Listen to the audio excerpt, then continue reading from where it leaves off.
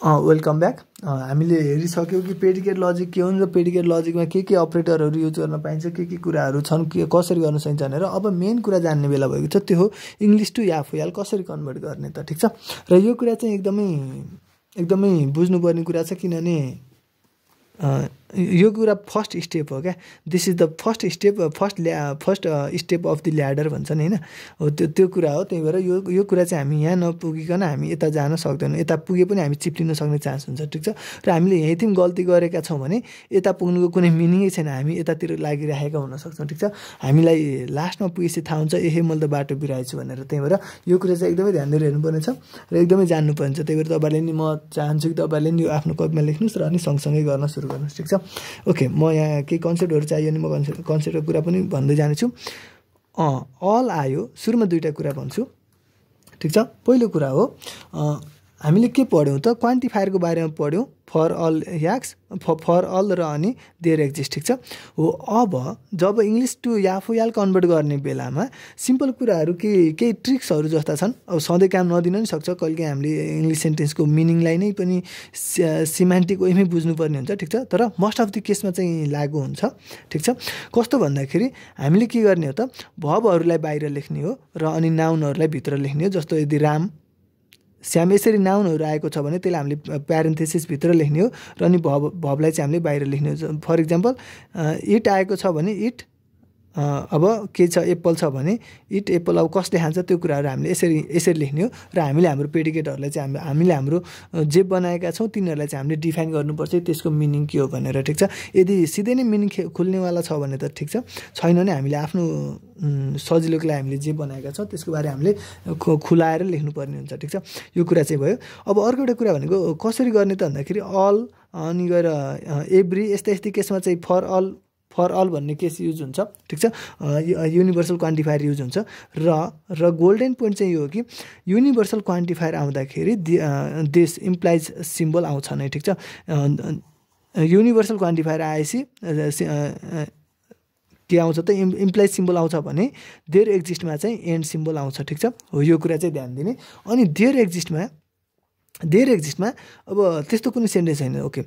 There एक्जिस्टमा implication ल्याउनु गलत हो, ठिक छ। र यस्तै गरी फर अलमा एन्ड ल्याउनु के हो त, एन्ड ल्याउनु गलत हो, ठिक छ।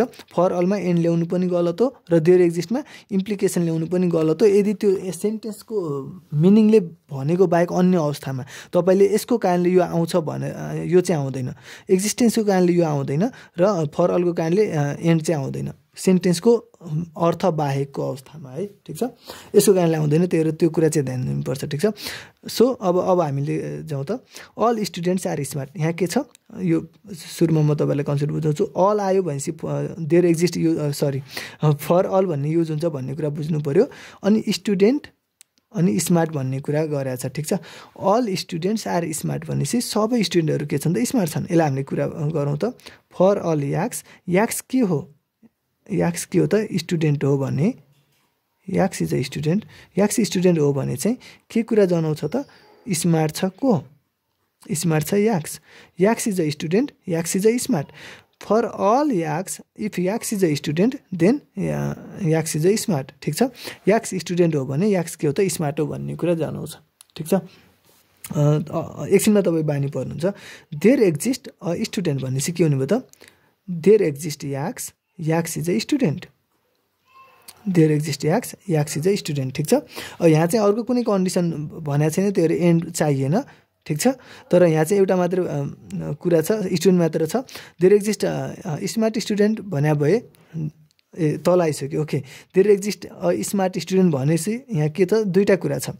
There exist for all, there exist याक्स such that याक्स is a student, याक्स के हो त, स्टुडेन्ट हो र ऊ कस्तो छ त, स्मार्ट छ।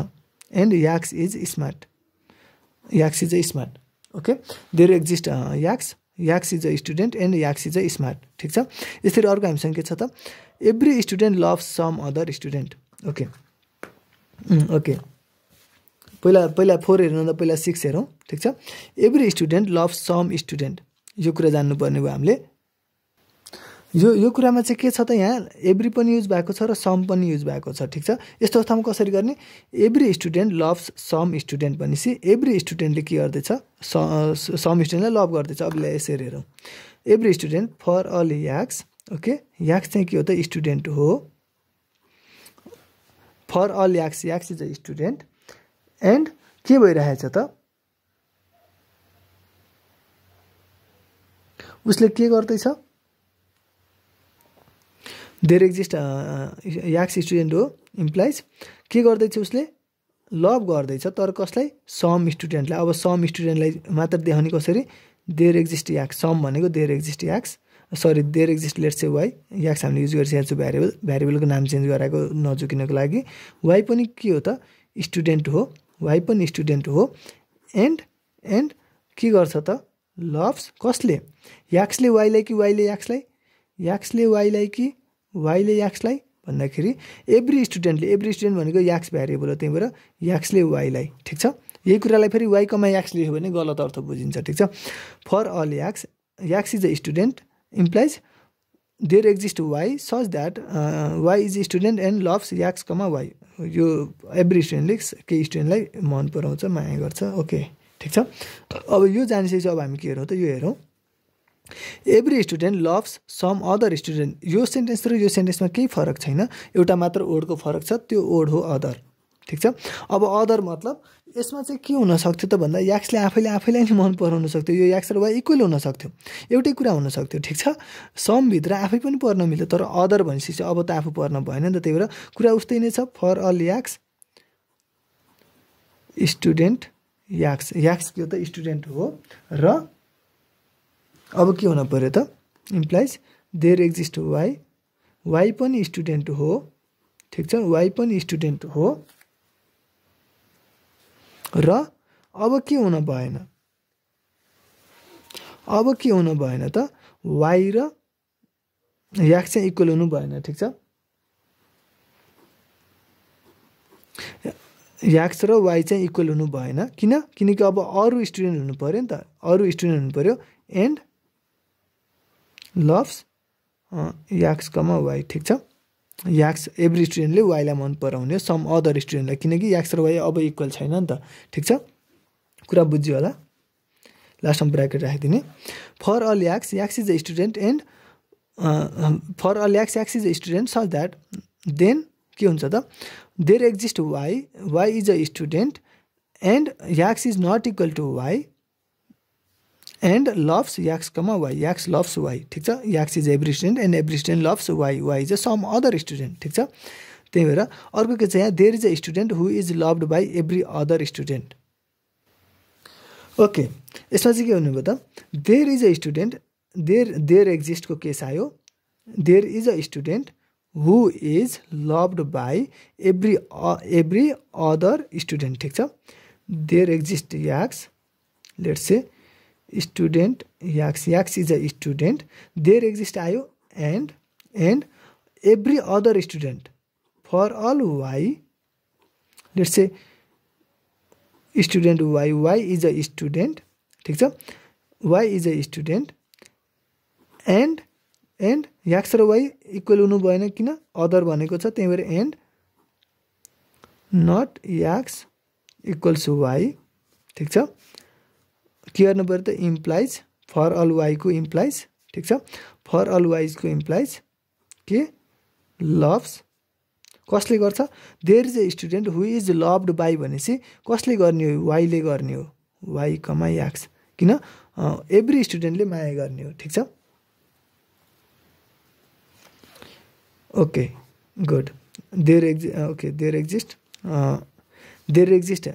Student याक्स and for all student why and याक्स is not equal to why that is other student हो भने त्यो अरू स्टुडेन्टहरू सबैले चाहिँ त्यो याक्सलाई चाहिँ माया गर्छन् ठिक छ। So this is good. अब नेक्स्ट हेरौँ अब चाहिँ आइडिया आइसक्यो होला तपाईँलाई only one student failed history only one student failed history ठिक छ। यसले भन्नु चाहिँ के भन्दा त्यहाँ एउटा मात्र स्टुडेन्ट छ जसले हिस्ट्री फेल गरेको भनेपछि के छ त त्यहाँ there exist याक्स is a student and failed याक्स comma history ठिक छ याक्स फेल्ड हिस्ट्री ठिक छ याक्स छ र जसले हिस्ट्री फेल गरेको छ भने अब चाहिँ के हुनु पर्यो त एन्ड अब याक्सले याक्स छ त्यहाँ एउटा जसले हिस्ट्री फेल गर्यो भनेपछि अब अरू सबै जसले म हिस्ट्रीमा फेल भए भन्छन् त्यो सबै को हो त याक्स नै हुनुपर्छ भन्ने कुरा हो for all why student why and यदि उसले म हिस्ट्रीमा फेल भएँ भन्छ भने चाहिँ ऊ को हो त failed why comma history implies याक्स equals why ठिक छ there exist याक्स student याक्स is student and failed history यदि त्यहाँ ओन्ली वान छ एउटा मात्र फेल भएको छ भन्नुको मतलब याक्सले पहिले नै म हिस्ट्रीमा फेल भइसके भन्छ भने र अब अरू बाँकी दुनियाँका जो सबै युनिभर्सका सबै वाइले म हिस्ट्रीमा फेल हुँ भन्छ भने त्यो सिओरै याक्ससँग बराबर हुनुपर्छ त्यो याक्स नै हुनुपर्छ भन्न खोजेको ठिक छ यो अझै अर्को एउटा इक्जाम्पल गर्छ हामीले के हुन्छ त बानी पर्छ यहाँ त्यही भएर मैले एउटा लेखिदिएको छु there are exactly 2 red mushrooms यसलाई कसरी गर्छौँ हामी there are exactly 2 red mushrooms ठिक छ त्यहाँ के छ त एक्ज्याक्टली 2वटा रेड मसरुम छ भनेपछि के भन्नुभयो there exist याक्स there exist why ठिक छ याक्स के हो त मसरुम हो याक्स र रेड रातो पनि छ याक्स एन्ड मसरुम हो वाइ र रातो पनि छ वाइ भने अब के हुन पर्यो त अब के हुन पर्यो एन्ड फर अल जेड अब त्यहाँ दुनियाँमा अब 2वटा रातो मसरुम भइसक्यो त्यहाँ याक्स र वाइ भइसक्यो फर अल जेड दुनियाँमा अब के हुने त यो जेड चाहिँ के छ त मसरुम हो त्यहाँसम्म नि ठिक छ मसरुम हो र यसले म पनि रातो छु भन्यो भने अब चाहिँ के हुनुपर्ने त इम्प्लाइज या त त्यो याक्ससँग बराबर हुनुपर्छ अर त्यो चाहिँ के हुनुपर्छ त वाइसँग बराबर हुनुपर्छ ठिक छ त्यहाँ दुनियाँमा 2टा मात्र रेड मसरुम छ भनेपछि त्यो हामीले याक्स र वाइ मान्यौँ भने याक्स चाहिँ मसरुम हो जो रेड छ अनि वाइ चाहिँ मसरुम हो जो रेड छ भने अब दुनियाँको जो जति पनि जेड म मसरुम हो र रातो छु भन्न आउँछ भने त्यो चाहिँ के हुनुपर्छ याक्ससँग बराबर हुनुपर्छ त वाइसँग बराबर हुनुपर्छ ठिक छ जुन यो अघि हामीले हेरेका थियौँ यहाँ थियौँ same case only one student failed history भन्न खोजेको याक्सले म हिस्ट्रीमा फेल भइसके भन्छ भने अब दुनियाँको जो कोही पनि आएर म हिस्ट्रीमा फेल भएँ भन्छ भने त्यो याक्ससँग बराबर हुनुपर्छ भनेको जस्तै त्यस्तै गरी त्यहाँ 2वटा मात्रै रेड मसरुम छ भन्छ भने त्यहाँ याक्स र वाइ हामीले रेड मसरुम मानिसक्यौँ भने अब याक्स पनि मसरुममा रेड हो वाइ पनि मसरुममा रेड हो 2टा भइसक्यो भने अब बाँकी जो जति पनि आउँछन् म रेड हो भन्दै ती सबै याक्स र वाइसँगै बराबर हुनुपर्छ एउटै हुनुपर्छ भन्ने चाहिँ कुरा हो ठिक छ अब एभ्रीवन लभ्स एभ्रीवन ठिक छ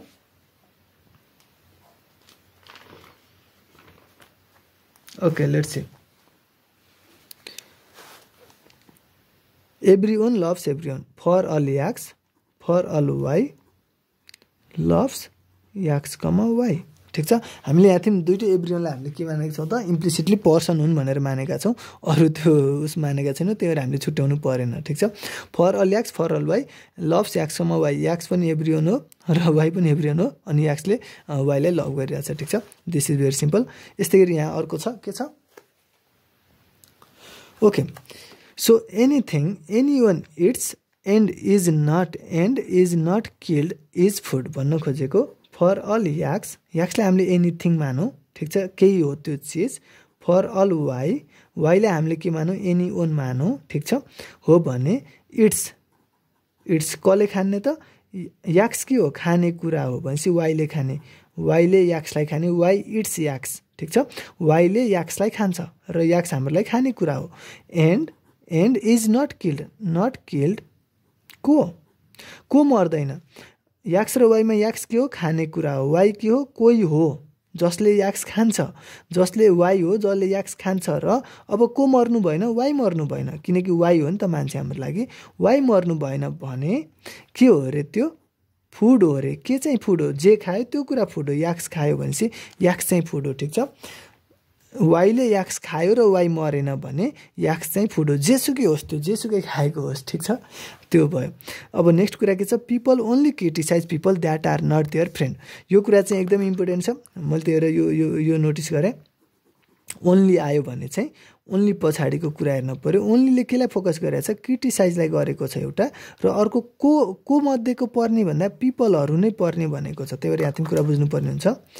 फर अल याक्स, यो याक्स भनेको मैले यो पिपल माने एक थरीका मान्छेहरू, फर अल वाई, यो वाई भनेको मैले यो थरीको मान्छेहरू माने, ठिक छ। पिपल याक्स, याक्सको हुन् त पिपल हुन्, एन्ड पिपल वाई, वाईको हुन् त यो पिपल हुन्, ठिक छ, यो वाला पिपल हुन्, एन्ड के गर्ने त क्रिटिसाइज गर्ने, ठिक छ। क्रिटिसाइज गर्ने कसले कसलाई, okay. People only criticise people that are not there friend. People only कुन पिपलले क्रिटिसाइज गर्दैछ, यो पिपलले, यो पिपल भनेको याक्सले वाईलाई क्रिटिसाइज गर्दैछ, ठिक छ। People only criticise people that are not there friends. यदि पिपल याक्स पनि पिपल हो र वाई पनि पिपल हो अनि त्यसले याक्सले वाईलाई क्रिटिसाइज गर्दैछ भने यसको मतलब के हो त, मैले यतातिर लेखेँ, यसको मतलब के हो, they are not there friend, मतलब नट फ्रेन्ड को, याक्सले वाईलाई क्रिटिसाइज गर्दैछ भनेपछि वाई चाहिँ याक्सको साथी होइन, ठिक छ।